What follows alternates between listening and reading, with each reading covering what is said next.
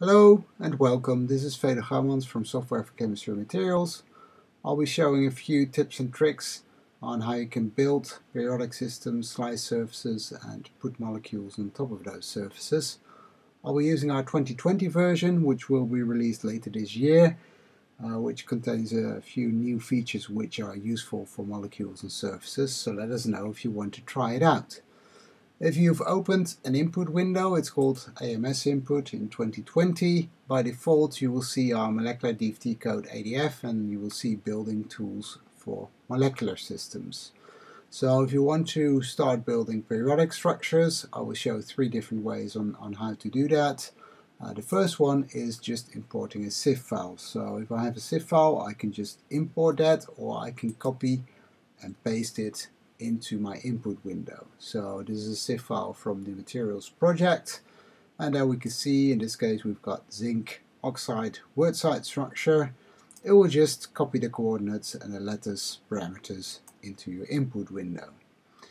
Another option is to search in our structure database, and so using the search functionality we could type zinc oxide. It will find two structures, so one is the zinc blend cubic structure and the other one is the word-side structure. So if I were to click on that one, and now it's obviously interspersed with the other molecule, so the other periodic system, so you'll see it's just a mirror image of that one with slightly different lattice parameters. So those are two options, and then finally if we just do new, and I don't change the, I don't save the changes, I have a fresh lattice, so by default it's a cubic lattice, and I can start building from the space group. So first I choose the Bravais lattice, so hexagonal, and then choose the word-side space group, and from there you will find a preset drop-down window, and there you can see quite a few crystals are available there. So zinc oxide will give me these lattice parameters here. Usually they're taken from an old book on solid state chemistry. So if I click OK, it will ask me to map the atoms to the unit cell. So we'll stick it inside the unit cell, and usually these unit cells are the primitive cells. So if we want to slice surfaces, it's advisable to see if we can convert this into the conventional cell. So on the edit crystal, primitive to conventional cell, it will see if it can find the transformation, and then yes, it will do it for you. So now we have the conventional representation of zinc oxide, and we can start creating surfaces.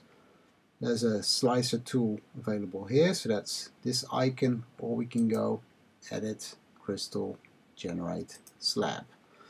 And by default it will go through the first atom in the unit cell. So in this case we're slicing a 101 surface.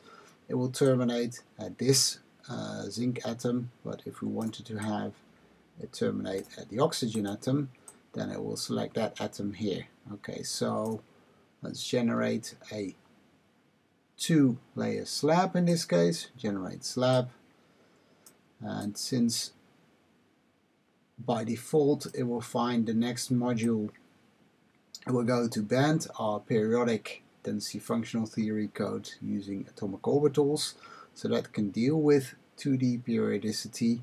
If you wanted to use the graphical interface and even run quantum espresso within AMS, that's also a possibility. There's also an AMS interface to VASP as well.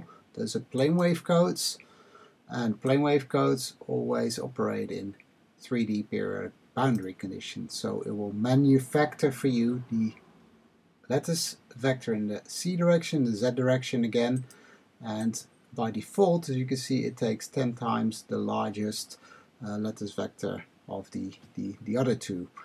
So this might be a slightly too large vacuum gap, so if you wanted to modify that, you could do that on the model lattice, right? So let me also demonstrate this icon here. This is a periodic display, and so by default you get a 3x3x3 representation of your system, but you can fine-tune that by changing the periodic range if you right click on that. Okay, so for 3D code, then you need to think about, of course, how much is the vacuum between the gaps. You may want to converge with respect to that. With band or DFTB codes, that's not necessary because we can switch the periodicity back from 3D or bulk to slab or 2D, and then we just have periodic boundary conditions in the x and y direction. Okay, now let's say we want to put a molecule on top of this surface. Let's say water.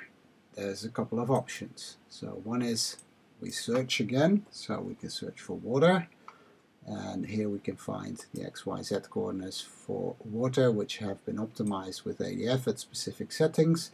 And by default, that molecule will still be selected, which means that I can right click it to move it around, translate it, or left click to rotate. Good. That's one option. The other option is that you just build it from scratch. So let me delete this molecule and use the atomic building tools. So I put an oxygen atom here, and whilst it's still selected, I can press Ctrl E to add hydrogen atoms, and voila, we have another water molecule. Third option could be to import a smile string, import XYZ, or just build a new molecule in a different input window. So here in ADF I can build water, and I can even pre-optimize it. By default that uses a force field, so maybe I actually want to optimize it with GFNXDB, and it does a DFTB optimization, quick pre-optimization. And once that is done, I can then just press Ctrl A to select everything, Ctrl C to copy, and go back to this input window and Ctrl V to paste it. Again, right click to move it around, left click to rotate it. Let's delete this other water molecule here. So Ctrl M selects the molecule if you've selected just one atom. So those are a few tips and tricks you can use to manipulate the molecule, insert new molecules. If you want to fine-tune it a little bit more, we can select these atoms here. We can go to Model Coordinates, and we could also by hand change the Cartesian coordinates. So by default the coordinates are in Cartesians. You can use fractional coordinates if you wanted to as well. So one note on fractional and Cartesian coordinates: if you go to model letters, if you were to change the letters vector, so for instance if we were to stretch the B direction here, then by default the atoms will just stay at their Cartesian position. So if you want to stretch them along whilst you're stretching the letters, then you can tick this box here, adjust atoms when changing letters vectors. Now I want to demonstrate a new feature in 2020. Again, this will be released later this year. It's available on the Edit Tune Geometry, and it allows us to have a little bit more fine-grained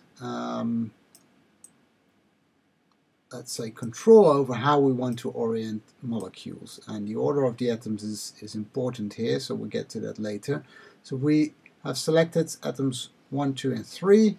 We can click on here, then these will be the atoms that move, and let's say I want to put them above this zinc atom here.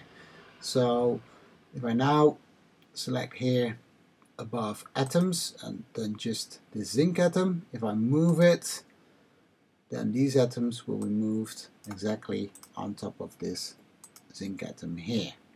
And I could use, if I select those two atoms also, this tool to slide them, and as you can see by default it will move the second atom which is selected. So that's another tool to manipulate the geometry here. If I wanted to orient, let's say, the water molecule in a flat or upright position, then if I select those atoms again, I could use the orientation tools here.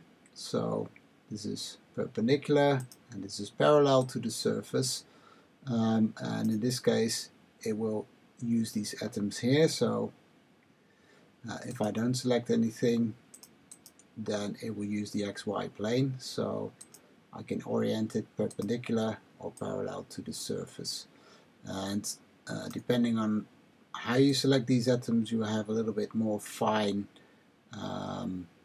control on how you orient this molecule here. Good, so these are upcoming features. We're still working on that, but it will allow you eventually to get a little bit more control on how to put molecules on top of surfaces. So let us know if you're interested in that. Then, as a final part of this demonstration, let's move to DFTB. So DFTB is a fast approximation to density functional theory, so it uses parameterization as well as a couple of approximations, so tight binding approximations, nearest neighbor, minimal basis. Let's say we want to optimize this system, but we want to keep the bottom layers fixed. So we can use Shift left click to select those atoms, and then we can go, if we have geometry optimization selected, to model, geometry constraints, and PESCAN. If we click on those selected atoms, those atoms will be fixed during the geometry optimization. So probably take a little bit too long whilst I'm recording this video, but we could save this as water on zinc oxide 101,